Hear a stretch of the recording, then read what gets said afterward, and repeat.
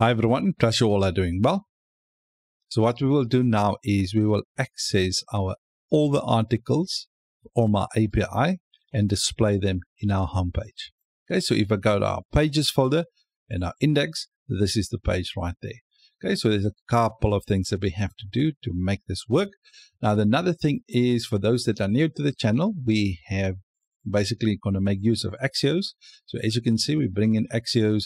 The base URL is localhost 8000. So if we go to the .env file right there, as you can see, localhost 8000. Okay, so that's the endpoint that we're going to hit right there.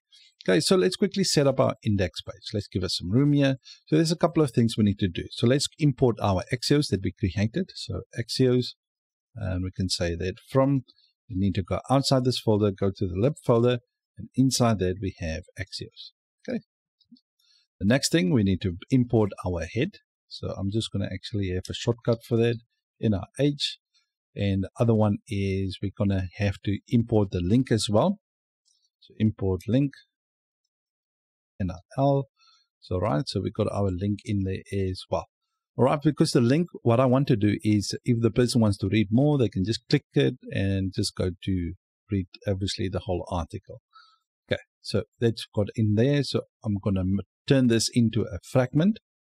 I'm going to remove this part right here, and I'm just going to bring in the head title. So as you can see, the title is just showing localhost 3000 right there, and I want to change this to Mozzie, and I'm just going to say home, just like that. Okay, so as you can see, it updates it right there.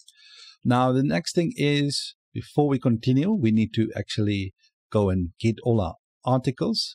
Okay, so let's do that. Now, in order to access them, we're going to use getStaticProps. So we can just say export a sync function, and we can just say getStaticProps. Okay, like this. Now, the thing is, we need to basically hit this endpoint, API v1 articles. So let's do that. So constant, I'm just going to create a response. Okay, so a response, and I'm going to equal that to an await. Right, and then we can just say Axios.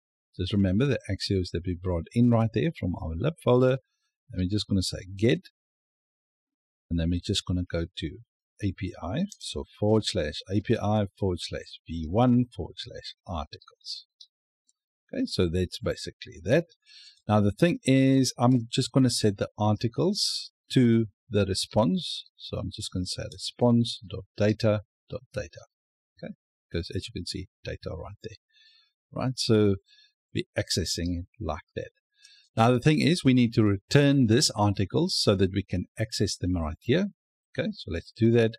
So return prop, right, as an object, and we can just say props, and then we're just going to return articles like that. Okay, so now just that's right there. Now the thing is, if you don't want to do this part right here, okay, so all you have to do now is you could have just done the response data like this. Okay, but since this and this is the same, I don't have to do that. I can just add it like this. Okay, awesome stuff. What normally people would have done is they would put the data like this. Okay, and then I just set the articles to the data. Okay, but if I make it articles right there, okay, right, and I come at the bottom right here and I put it as articles like this, it's kind of redundant. So since it's the same, you don't have to add it like that. Okay, just like that, easy peasy. Now let's quickly go to our home right there and put this prop, receive the articles like this. Now we need to map over it. Okay, so basically it's like we have to loop over that. So in Laravel, what we would normally do in PHP, we create for each loop. But in here, what we will do is we will map over it. Okay, so just create two curly braces. Inside this, we're going to say articles.map. Okay, like that. And we inside here, we're going to call it as article. Okay, then we create an arrow function. Right, so that's basically our first part done right there. And then inside here, I'm just going to create a div. and I'm going to add a key. All right, so that way is for React to basically track the different articles, so you kind of know. So article.id. Okay, so that's the unique ID that we're going to give it. All right, so let's quickly see if we can add an H1 in here just to check if we actually access that article. All right, so let's just put it an object. In order to access it, it's article.attributes. So let me just show you. So in here, we're going to go to articles, attributes, okay, title. Okay, so let's do that. So attributes. All right, so as you can see, we got our title right there. Okay, so that's basically how we're going to do everything in here. I'm just going to style this a bit. All right, so I'm not going to win a styling competition. I just want to encapsulate the whole thing in a div or flags, flags call,